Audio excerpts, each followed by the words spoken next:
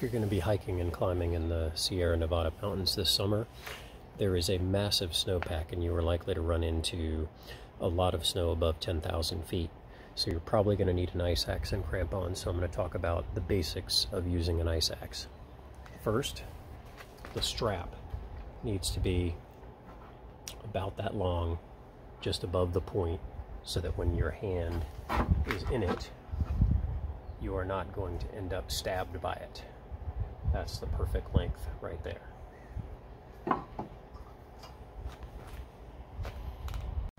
To use it, when you're climbing something fairly steep, you're going to have your hand through here, put it like this so it's not going to get away from you.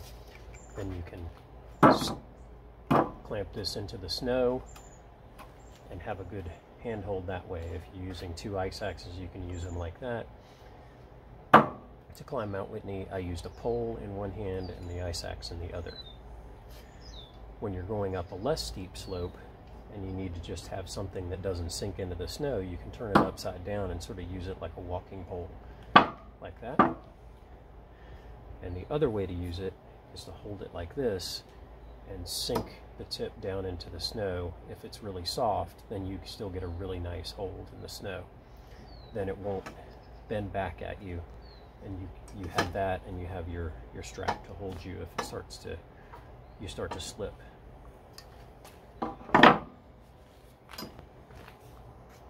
Crampons are another piece of gear you're going to need for the snow.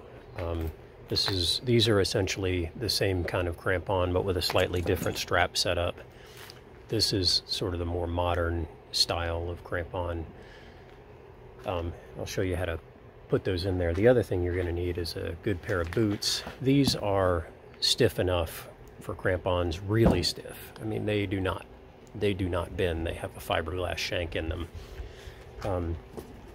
But you can certainly get away with a pair of sort of day hiking boots that are, you know, not completely stiff. They will work to do the job.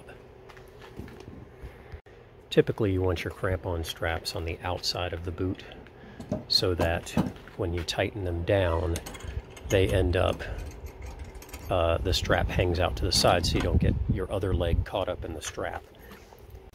The way you work this is to slide the front of the boot up into there, get this, snap it sort of down in like this, bring this up, around, back into the strap.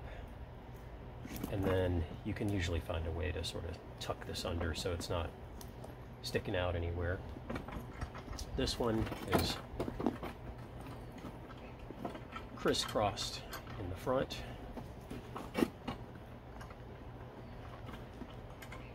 Like so. And then you tighten that down.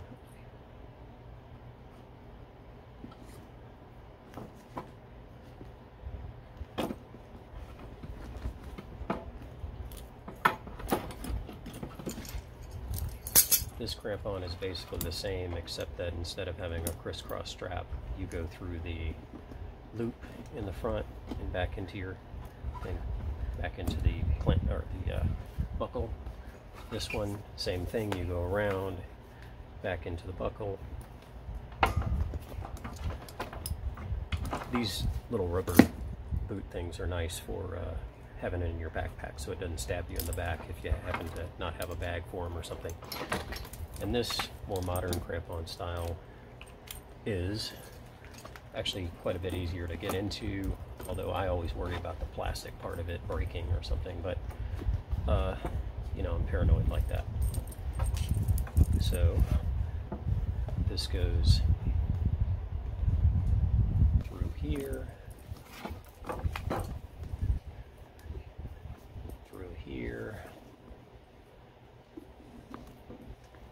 and then back around fully all the way around your boot, and then into the buckle like that. A couple of safety tips for crampon use. Number one, when you're walking, you're going to need to lift your feet a little bit higher. You can't drag your feet or the crampon gets stuck in the snow and you'll trip. The other thing is never ever slide down a slope with your crampons on. I actually ended up rescuing a guy once who was sliding down with his crampons on, dug his feet in from the side, and he went like that and broke his ankle. And his only way out was for us to get him back to our tent and then to call in a helicopter for $15,000. Also, he had a broken ankle, which was not good. One other piece of safety equipment I chose to bring on this trip was just a length of like 4 or 5 millimeter poly rope. This was really just for emergency, maybe to tie somebody in to the slope if they got hurt slipping down, just to hold them in place while we could get things done. Certainly didn't need to use it. We weren't using this as a climbing rope. This is not a climbing rope. But it's always nice to have a length of rope for safety use in case you need it. And this was just from Home Depot for, I don't know, 10 bucks or something. So it's fairly light and contained, so it fits in the backpack easily. All right, time is 3:50. Just about to start the Whitney portal. Time to rock and roll.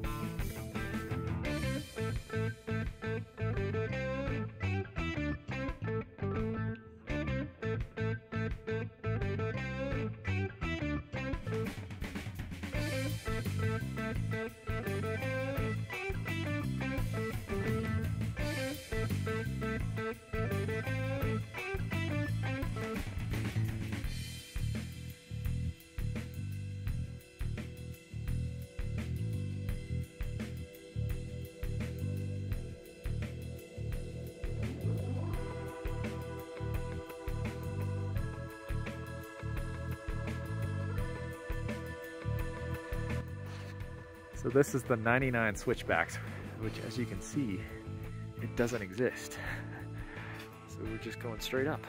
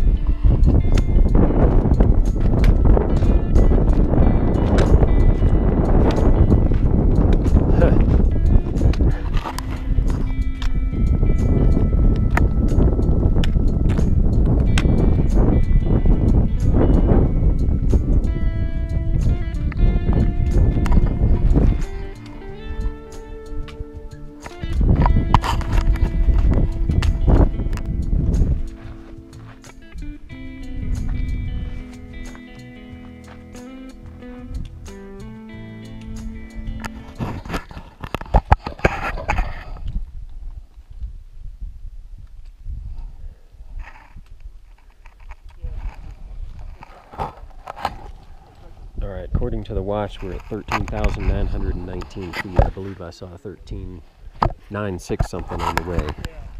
But we're stopping here and turning around because it's 1:15.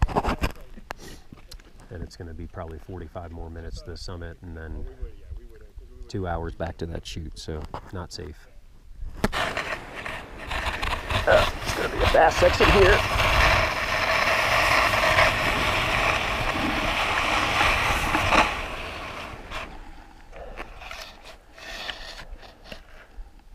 I think our trails are going to meet. I'm going to go ahead. You going to be okay?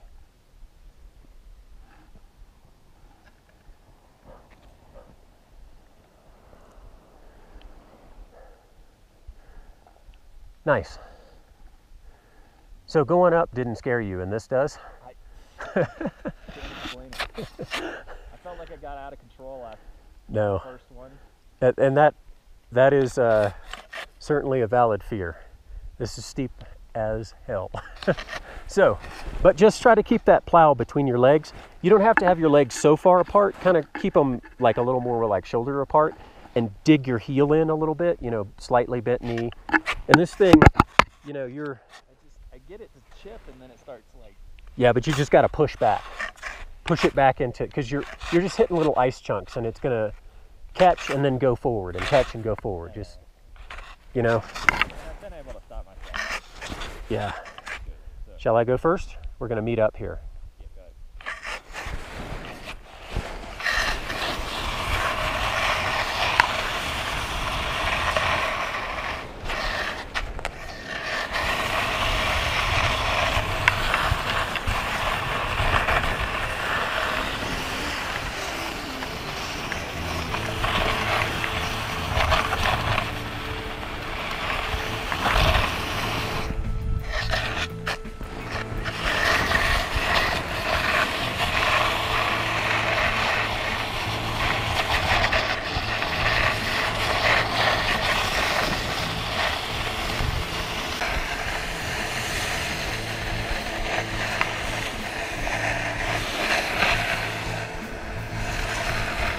Woo!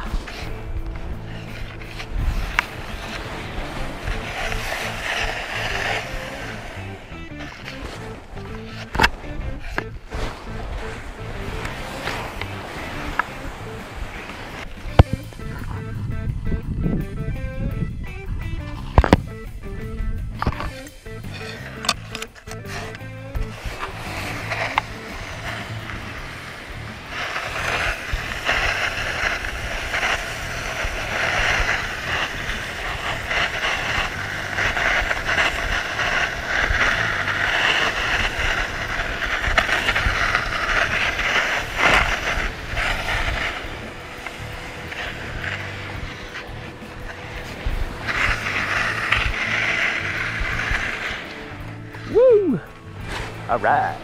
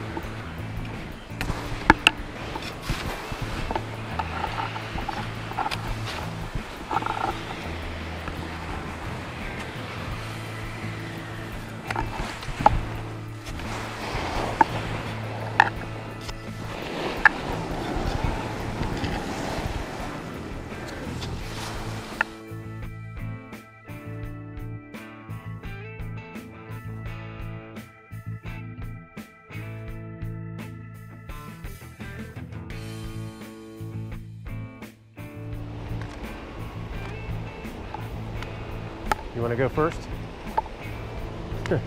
All right.